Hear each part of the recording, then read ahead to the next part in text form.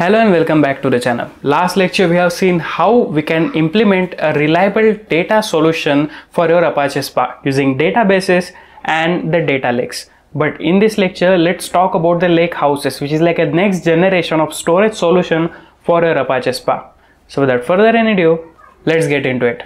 So in the previous lecture, we have seen all about the different storage solutions, which was database and the data lake.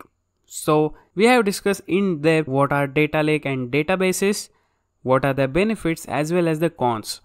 So that leads us to the next step in the evolution of storage solution, which is nothing but the Lakehouse.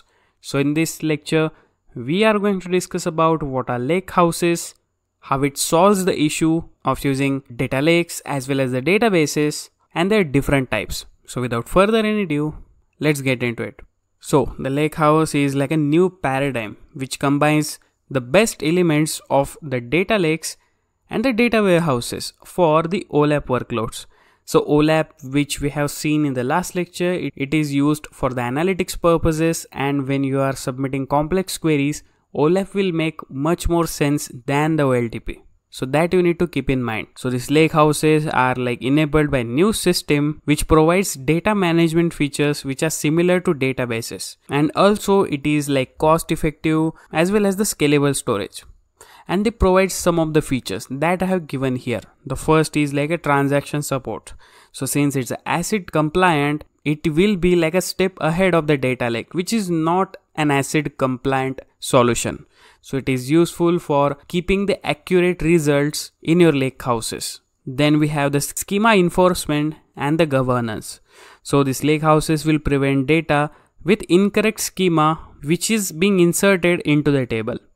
And whenever needed, the table schema can be explicitly evolved for accommodating the ever-changing data, because in today's era, the data keeps changing. We will be having different new attributes to be added in the system, and if we are using databases, it is a heck of a task for data administrator to maintain all this and accommodate all these changes. So Lakehouses will give you that flexibility to evolve your schema over time. So and the system should be able to reason about data integrity, and it should have the robust governance as well as the auditing mechanisms, and also this supports like diverse data types in open formats. So unlike the databases, Lakehouses can store, also they analyze and access all types of data which are needed for many new data applications. So it should be like structured, semi-structured or unstructured. So it handles all types of data, and it also enables wide variety of tools to access it directly and very efficiently. And the data must be stored in open formats with standardized APIs for reading and writing them. It also supports the diverse workloads. So what it means is it is powered by a variety of tools for reading data using open APIs, as well as the Lakehouses, as well as the workloads for operating on the data in single repository. So breaking down the isolated data silos, which is like multiple repositories for different categories of the data. It will enable developers for more easy build and very diverse and complex data solution. And it will go from a traditional SQL and to the streaming analytics and also the machine learning. So it will handle like a diverse workloads, which is like a big requirement for today's big data applications. Then we have the support for upserts as well as the deletes. So these complex use cases like the change data capture, which is known as CDC, as well as the slowly changing dimensions, which is also known as SDC. So this operation will require data in the table to be continuously updated, and Lakehouses will allow data to be concurrently deleted as well as updated with transactional guarantees. So that will keep Lakehouses in upfront, and they will give you like the integrity of the databases as well as the scalability of the data lake. So that's why Lakehouses are pretty popular choice nowadays. And it also provides data governance. So it provides like tools which you can reason about data integrity as well as the auditing purpose, so that all the data will change for policy compliance. So currently there are like few open source systems like Apache Hoodie as well as Apache Iceberg and the Delta Lake. So this can be used for building the lake houses, and all these projects have a similar architecture which is inspired by the well-known database principles. So they are all like open data storage formats that has some capabilities. First one is like it should store large amount of data in structured file formats on scalable file systems, because scalability is the big plus in today's era, as well as it will maintain a transaction log for recording a timeline of atomic changes to the data. It also uses the logs to define versions of table data, and it will provide us the snapshot isolation which guarantees between readers as well as the writers. And also it supports like reading and writing to tables using Apache Spark. So that's why these available lakehouses make more sense than either data warehouses as well as the data lake. So let's talk about these solutions one by one. So like the first one is Apache Hoodie. So this Apache Hoodie is built by Uber Engineering, and it is like acronym for Hadoop update, delete and incremental. It makes more sense, right? So it is like a data storage format which is designed for incremental upserts as well as deletes over the key value style of data. So key value means like a JSON format where the data is stored in a key value pair. As well as you may ask like what is upsert actually? So upsert is nothing but a combination of update as well as insert. So if we have like a row which is already present into the system but it is having some updated values, so this will go for update, and if we got like completely new record, then it will go into the insert mode. So it is like a combination of update and insert. So this data is like stored as a combination of columnar format, which we have seen in the Parquet format, where the data is stored in the columnar format for better reading performance. And it also has like row based format like Avro files, for example. And besides, they have some of the features that I have given here. So the first one is like upserting with fast as well as the pluggable indexing. So the upsert operations are very fast, as well as it has like atomic publishing of data with a rollback support, because rollback is very important when your workloads are getting failed. So it will roll back that transaction to maintain the integrity in your system. It also has like reading the incremental changes to the table. So that is very important.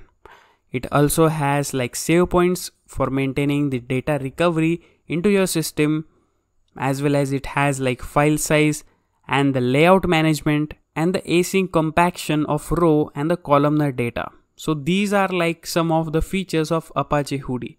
And we also have like Apache Iceberg, which is pretty similar to this, and it has like overlapping features as well. So let's discuss about that now. So this Apache Iceberg is originally built by Netflix. So everyone knows about the Netflix. It is like the biggest streaming platform in the world right now. So this Apache Iceberg is like another open storage format, and it is meant to use for huge data set where the data is coming at a higher volume. But however, unlike Hoodie, which like focuses on the upserting key value data, this Iceberg will focus more on the general purpose data storage, which can scale to like petabytes in a single table and has schema evolution properties. So specifically it will provide this following properties which I have given here. The first one being the schema evolution, which is like a must priority in today's agile development. So schema evolution like means by adding, you should be able to add like and drop, update as well as rename or reorder the columns as well as the fields, and also you should be implementing the nested structures. So that is very important. Then it should have like hidden partitioning, which is like under the covers, which creates the partition values for rows in the table. That is very important. Also it should have like partition evolution, so where there is like automatic perform of a metadata operation for updating the table layout as the data volume changes. So as per the data volume changes, it will like updates the table layout to maintain the performance and optimizations in your system. And it also should have like time travel. So time travel will allow us for a certain query to get a specific table snapshot using the ID or by the timestamp. This is very important. and also it should have the rollback for previous versions for correcting the errors, and also it should have like serializable isolation and even between the multiple concurrent writes. That is very important, and these are some of the features of Apache Iceberg.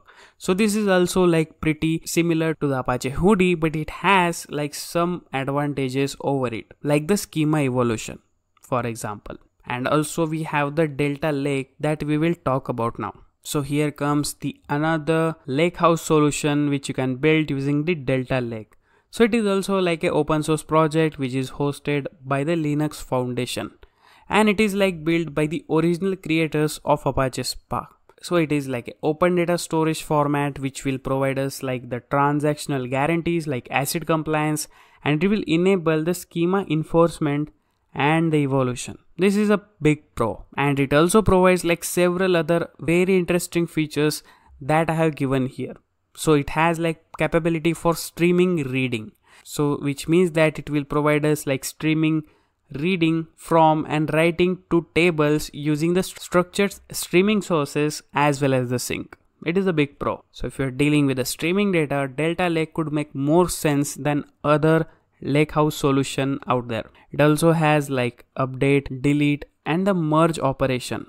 So merge will be used for upserts, and also it will provide us even in the Java, Scala, or the Python APIs. That is a big pro for every developers out there. It also has like schema evolution, either by explicitly altering the table schema or by implicitly merging a data frame schema to the tables during the data frame write. It is a big pro. So in fact, the merge operation in the Delta Lake will support like advanced syntax, conditional operations like update, insert, as well as delete, and like updating all columns together. It also has like time travel, which we have seen earlier. So this time travel will allow again you to query a specific table snapshot by ID or by the timestamp. It also has the rollback, which is similar to Apache Iceberg, which keeps the previous version for correcting the errors.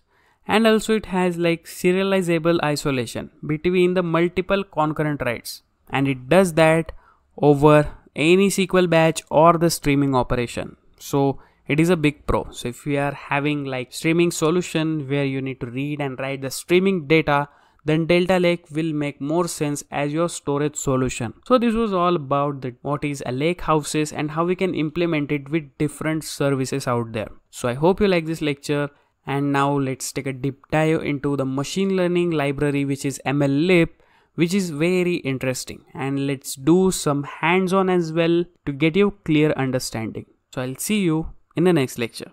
I hope you like this lecture, so please subscribe to our channel and also ring the notification bell to get the latest updates. And don't forget to follow us on our social media, which I have linked in the description below. Thanks for watching.